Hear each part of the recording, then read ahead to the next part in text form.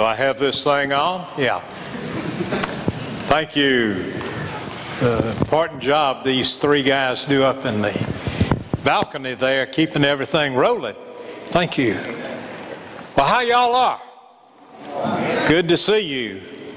Those of you may not know it, on my father's side, I'm a Cajun from South Louisiana, and I tell stories of things down there.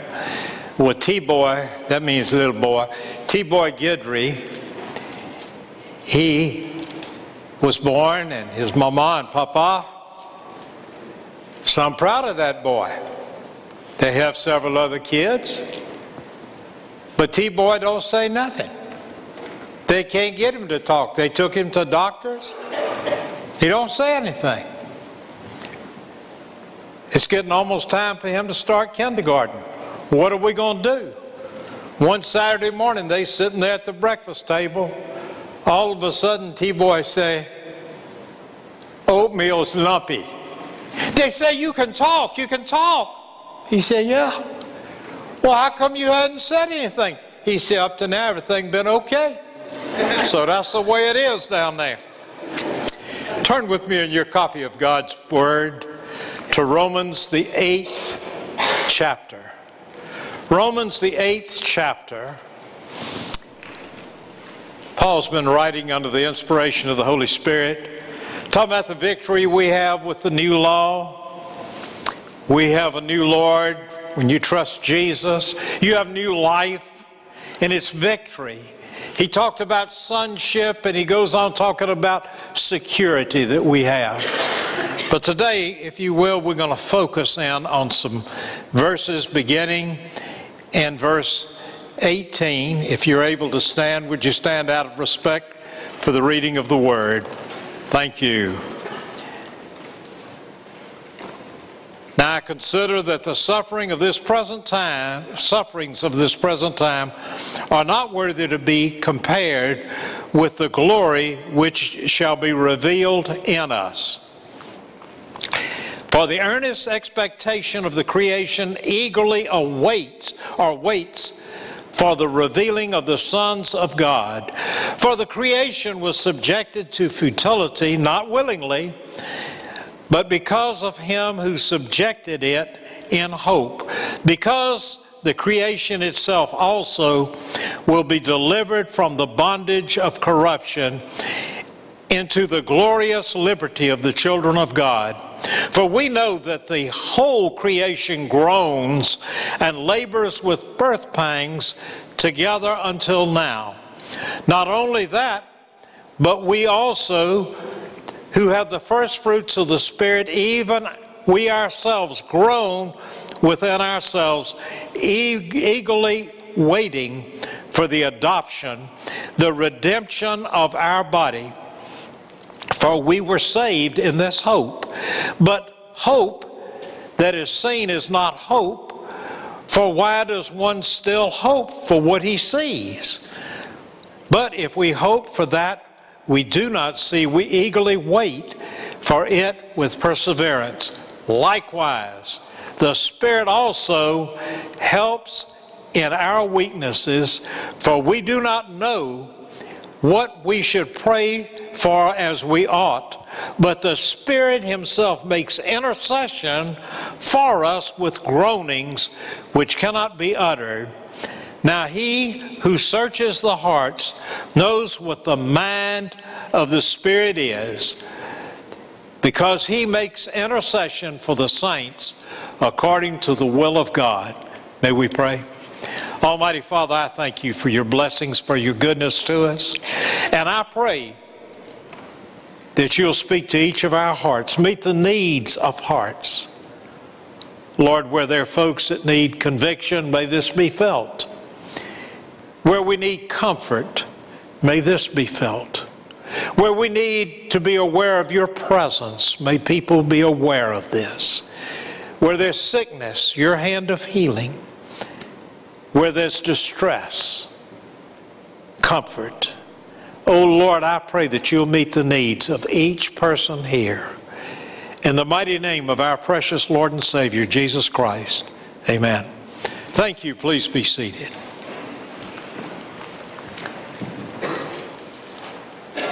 This rich book, the book of Romans, speaks to our hearts. It's the most doctrinal book in the Bible. It is so solid with things. It's special to me because the preacher was preaching from the book of Romans, the Roman road, when I got saved. But this book talks about something here, speaks about groanings. In several cases, the word is used about groanings. Now, what in the world is the Bible speaking about groanings? Well, it's important because it wouldn't be there. But we need to just see the pattern here. The very first thing he talked about was, why is creation groaning? We need to ask ourselves that. Why? Why does the Scripture say it's groaning? Well, it wasn't like that in the beginning. God created everything perfect and good. But something happened to create the groanings, and that is the fall. The fall of man with sin, brought pain, suffering, sickness, thorns, all kind of problems came. Paul compared it with a woman who's in labor to bring forth a child. But creation itself, realizing that things are out of harmony with what God created it for, and by the way, He created it. Don't ever doubt that. That's right. He created it. And He created this world. But man, by the way, that was my ancestor and yours that messed up. But that's not my excuse, for all have sinned and come short of the glory of God. Amen. Folks, I hate to say it, I'm a sinner. You're a sinner, the Bible said. For all have sinned and come short of the glory of God. Praise God for Jesus Christ, for salvation. The groaning of creation reminds us of the seriousness of sin. We got a sin problem. We all have a sin problem. I pray you've put it under the blood, but you do still have a sin problem. Now, why are Christians groaning? You'd think, well, we have nothing to groan about. Our sins have been forgiven through faith in Jesus Christ. What a Savior. What a Lord. Something to get excited about. He's on His throne and He saves. But also, our sins were through faith forgiven because of what He did. We are justified and have peace with God. Hallelujah. We're assured of a place in heaven. So heaven is now my future home. It's yours if you're a believer. Amen. What an exciting thing as I read about heaven and realize that's where we'll spend eternity with the Lord and with our loved ones who have died in Christ.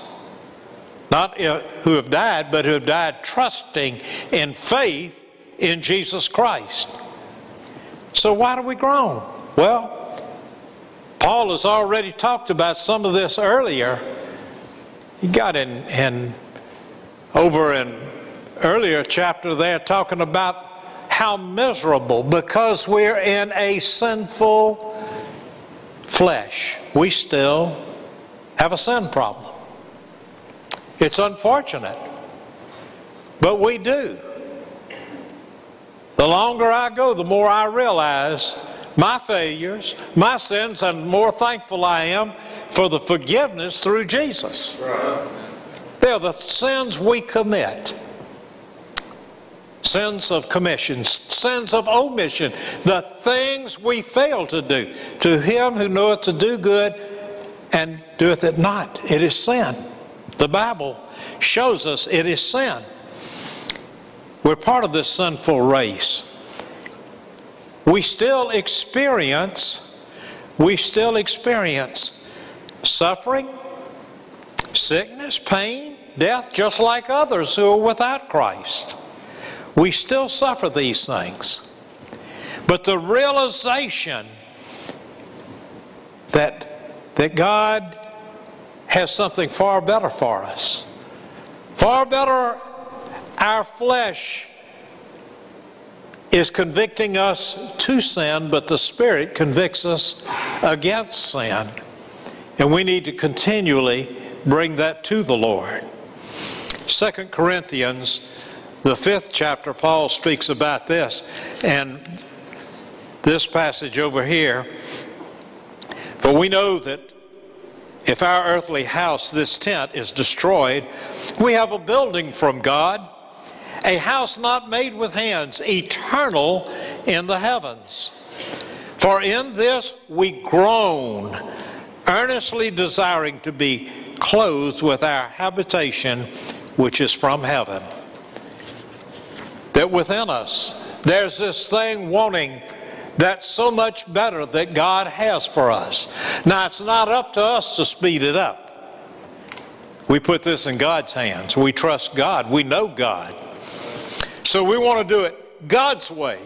We want to be what God wants us to be. Now, we groan because we know that better day is coming. It's an anticipation of the resurrection of this body. And he says, anticipation of the adoption being completed when our bodies will be made perfect. We're adopted because faith in Jesus Christ, but that adoption is finalized, our names in the book of life. But when we get our new body, when we're with the Lord and sin no more has a problem for us. So then that brings us to why is the Spirit groaning? We read about that. The Holy Spirit helps us in our poor praying. You say, wait a minute, what poor praying? Well, the Bible speaks about that we ask and receive not because we ask amiss. So many times our praying is not what it should be. Does that mean we're not to pray? No. We're to pray. Let the Holy Spirit do the guiding when we do make mistakes. We're often so short-sighted in our prayer life. We're short-sighted. We pray in the flesh. Our flesh, our fleshly desires for things. We're short-sighted and distracted. We don't see the end goal because we can't see everything. But God knows what's right around the corner for you, for me. He knows the crisis of our lives. And so often we miss the whole point. That's why the Holy Spirit's there to intercede for us. Sometimes we hadn't been able to express everything to God like we need to. Reminds me of the story I read of this little girl that was born deaf and mute.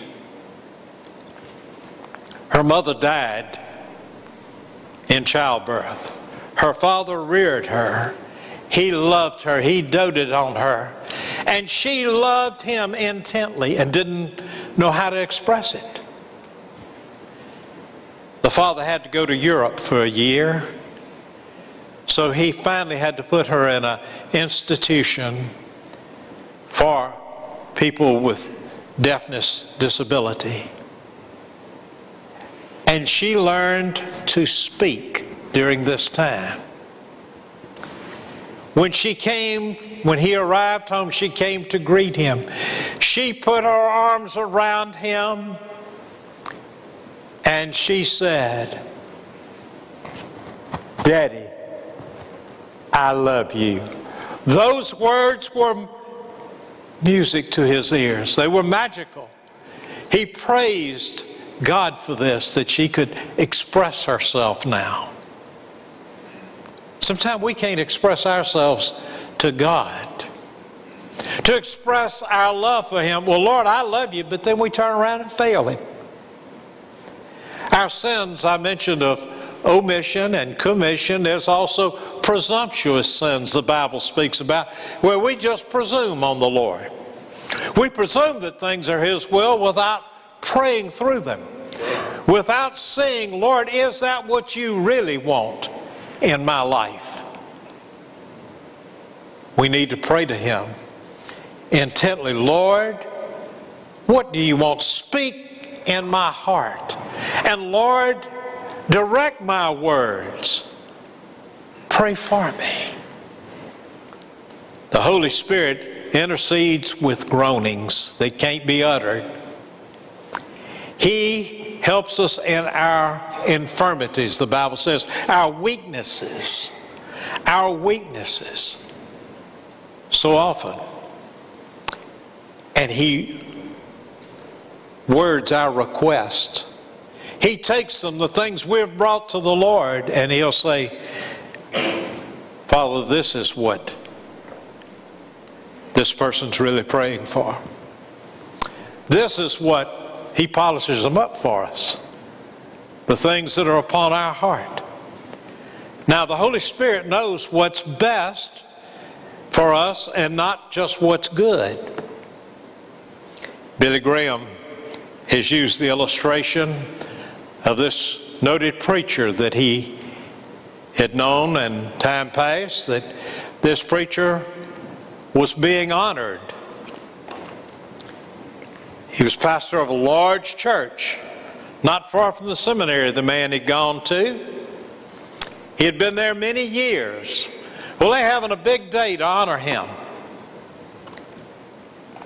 Folks from his seminary were there. Folks from his church was there. His wife and family was there.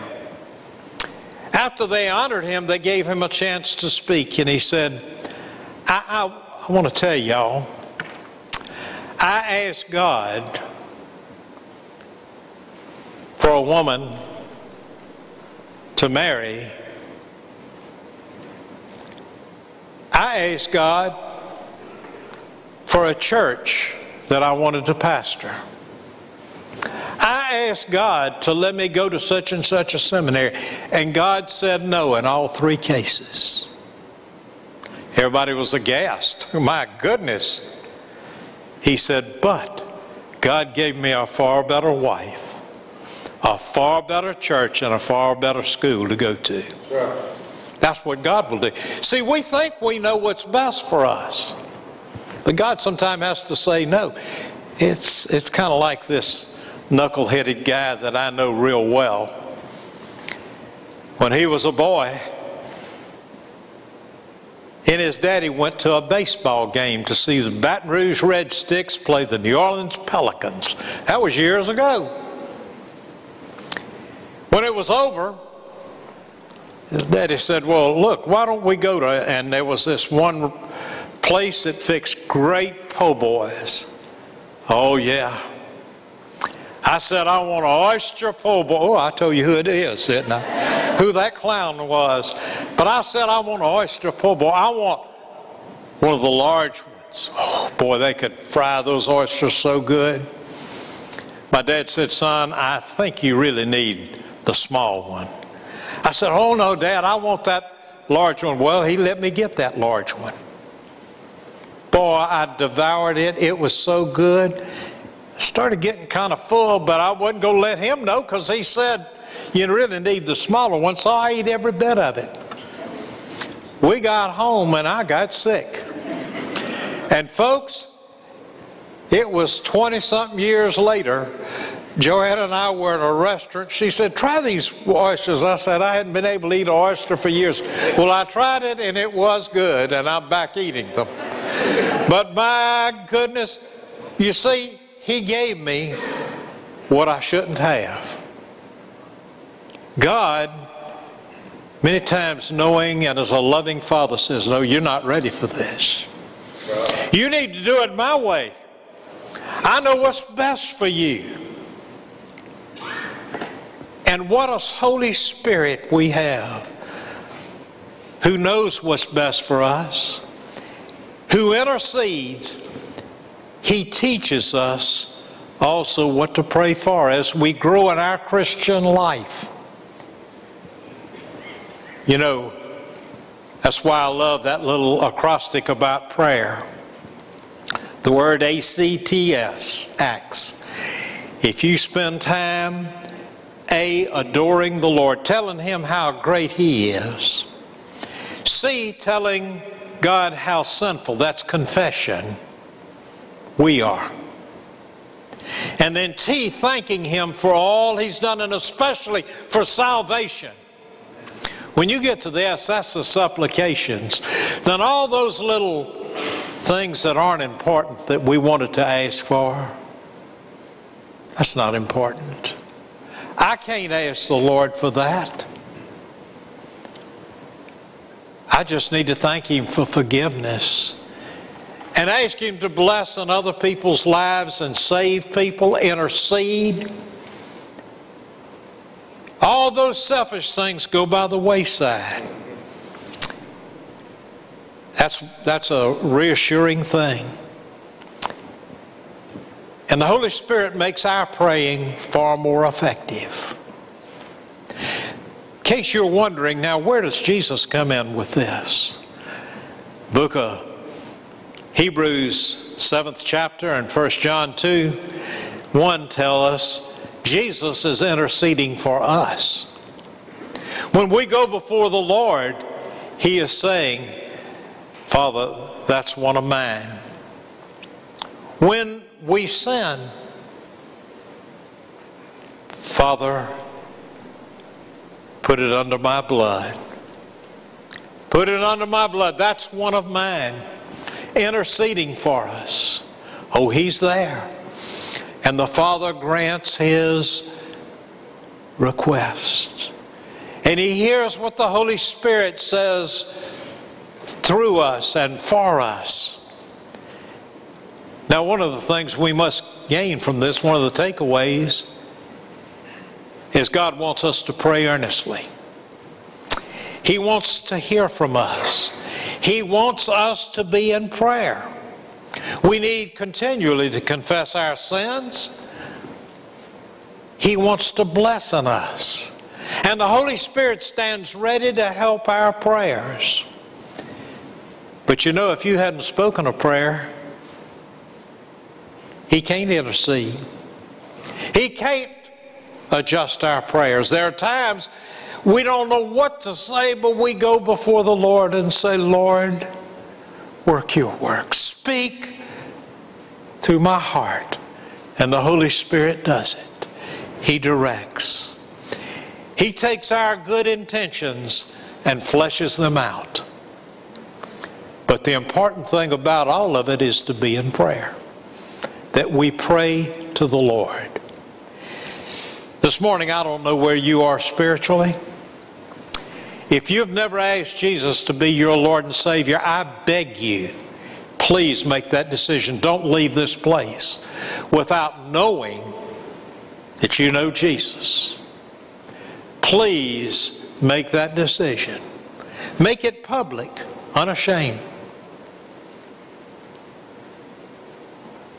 If your membership's elsewhere and you're not serving the Lord in the church, you need to move that membership here. Be a part of things. Serve Him. It's Jesus' church. He died for the church. It belongs to Him, not us. And He wants you to be a part of it and working, serving Him. If you find that you are backslidden in some way, repent of it. Commit yourself anew. Maybe God's called you to some special service. You answer that call. But be obedient to the Lord in everything. And I thank God for the Holy Spirit's groanings on our behalf. May we pray. Almighty Father, I thank you for your blessings. I thank you for your goodness. Oh Lord, I thank you for Jesus. Truly, Lord, there is something about that name above every name. Lord, we praise you. We thank you. Lord, I pray that you'll work in hearts now. Whoever needs to make a decision, may they make it public. Work your work. And Lord, may we be obedient to you. In the mighty and wonderful name of our precious Lord and Savior, Jesus Christ.